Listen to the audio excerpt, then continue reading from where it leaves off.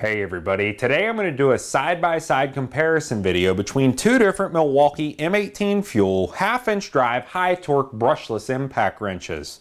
Now these are actually the exact same model, being 2763, and the one with the black protective boot is the one that I did my original review video on over 2 years ago, and that video has over 200,000 views. Now since then, this has been put through a lot of work. I've loaned it out to different mechanics, it's done hundreds of tire changes, as well as removed suspension parts, done extensive torque testing, and it's really gone through probably 100 or maybe 200 battery charges. When we look at this one, it's brand new out of the box. It's never even had a socket installed on the anvil, and it should have the maximum performance. So what this video is really designed to do is to take a look at one that's been used for 2 years, and we're going to see if there's been a drop in performance, specifically the amount of torque that it can produce.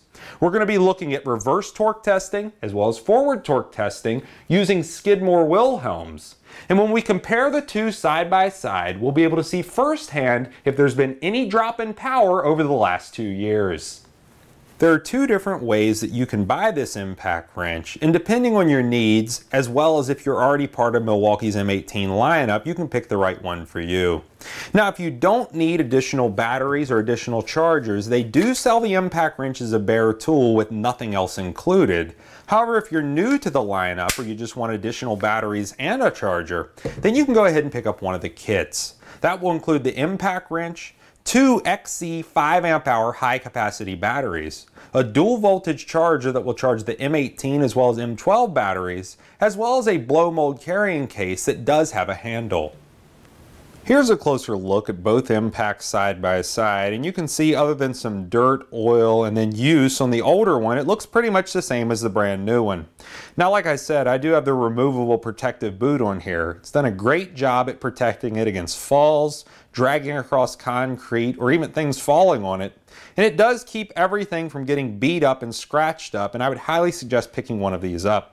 Now, I do want to point out that this one is going to be completely unused. There's never been a socket installed on the anvil, and the operation is going to be completely identical between the two of these because they have not done any updates. They both have two different speed or power modes. The red portion is going to be a very hard plastic, with the black portion being a softer rubber overmold.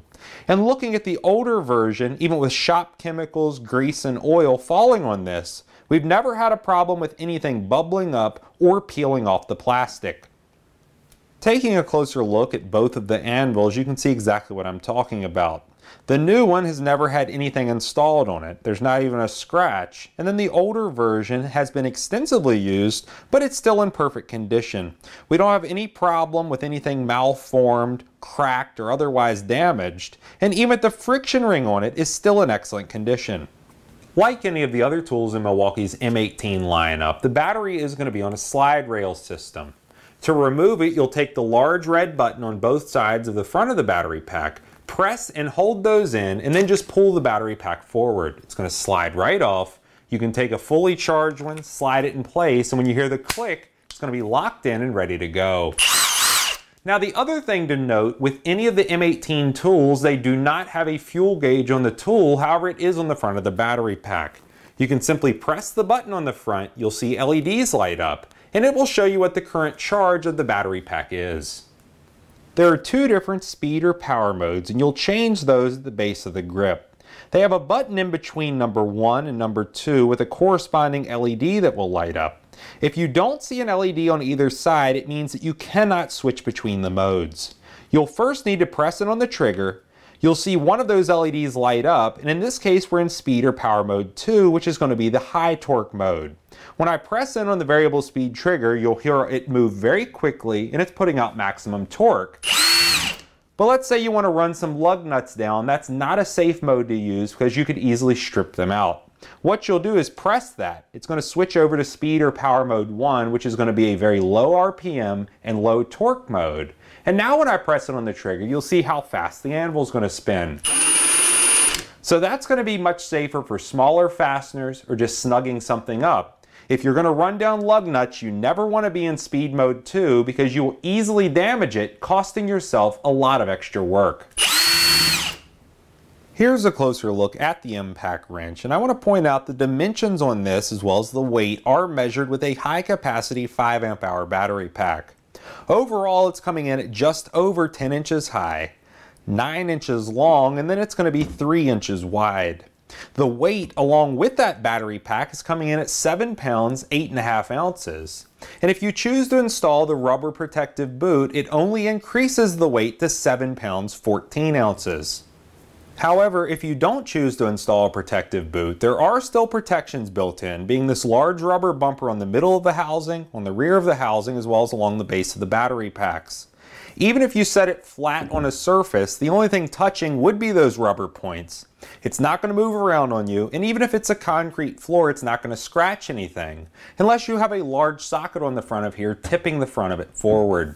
But for maximum protection, it is a good idea to pick up that rubber protective boot. It completely encapsulates the entire top of the tool, and it would prevent it not only from scratches, but also from damaging what you set it down on. The anvil is known as a friction ring or hog ring anvil, and it does not require any additional tools to install or remove sockets. You'll take your impact socket, line it up with the anvil, and then just press it into place. At this point, the tool's ready to use, and then once you're done using it, you can just grab onto that socket, pull it directly off, and the tool's ready to store. Just above the variable speed trigger, if you press it on it, you'll notice an LED light come on.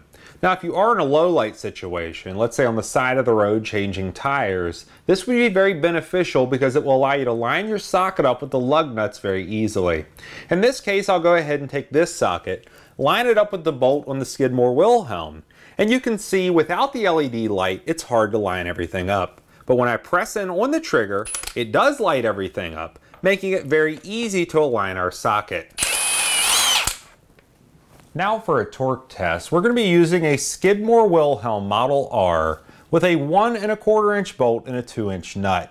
With this combination, I can accurately measure bolt tension in pounds up to 110,000. We'll take whatever the reading is, divide it by 70, and that's going to give us our working torque rating. Now this is actually a reverse threaded nut and bolt, so the first test we're going to do is the reverse torque rating, and we'll be in speed or power mode 2, which is going to be the high torque mode.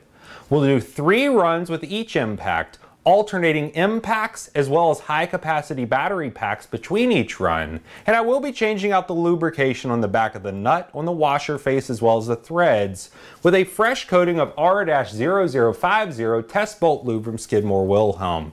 And to give us extremely accurate results, I have a brand new SunX Model 264 impact socket, and I want to thank SunX for sending this over for our testing.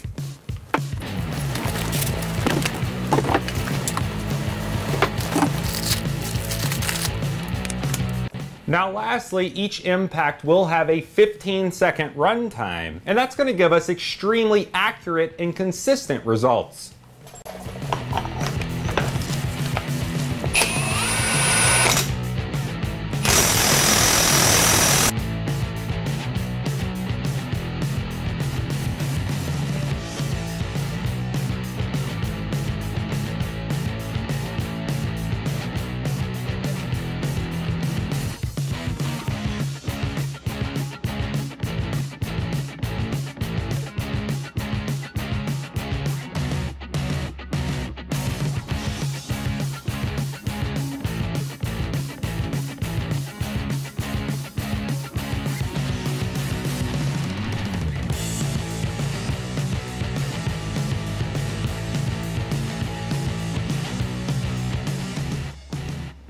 So we just got done with the reverse torque testing, and the numbers were very consistent with each impact.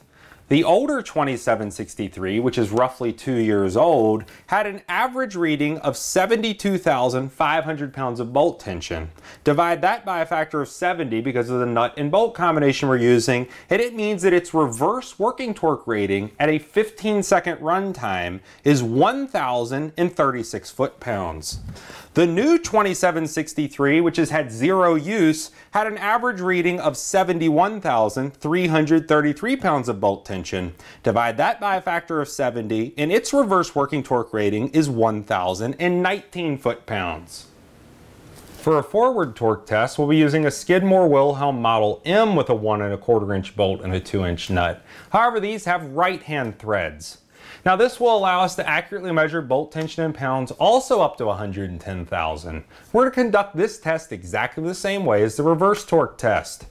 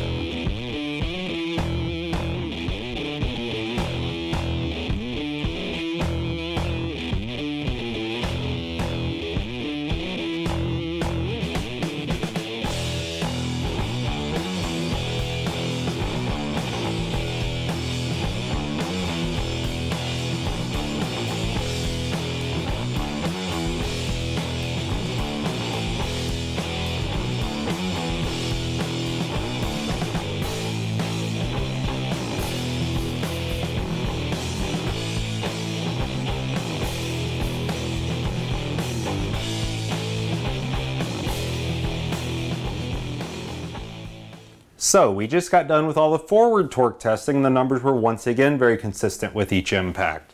The old 2763 had an average of 60,333 pounds of bolt tension. Divide that by a factor of 70 and its forward working torque rating after a 15-second run time in mode 2 is coming in at 862 foot-pounds. The new 2763 had an average of 59,833 pounds of bolt tension. Divide that by a factor of 70 and its forward working torque rating is coming in at 855 foot-pounds. So now you've seen a side-by-side comparison between two different Milwaukee M18 FUEL 2763 half-inch high torque impact wrenches. Now these are going to be completely the same unit, and the one that has the black cover on it, it's simply a protective boot. We can go ahead and just pull that right off, and you can see underneath it looks identical to the brand new version. Now it does have a little more dirt and grease on it, and this does a great job at protecting everything, but it will not keep it looking brand new, unfortunately, over extended use. Now you do want to keep in mind, as far as the torque test goes, we didn't experience any power loss with the 2-year model, and it actually had better ratings in forward and reverse than the brand new version. Now using them side by side, I could not tell a difference, but after those 15-second run times, the 2-year-old model that I did my original review on, and it's had extensive use, actually came out on top, and it suffered no power loss over that time frame. If you're looking at a pneumatic impact wrench, typically they're strongest when you first get them, and as you use them and as they get dirty inside, they continually lose power and eventually need to be rebuilt. We didn't have any problem with the 2763, and it actually got its best torque ratings to date in this torque test. Now the 2763, as well as any of the cordless Milwaukee tools, will carry a 5-year warranty, and these batteries, as well as the dual voltage charger, will carry a 3-year warranty. So if you run into a problem with it during that time frame, just contact Milwaukee and they will fix or replace it for you free of charge. If you like this video, please click like. If you like my channel, please click subscribe. And thanks for watching.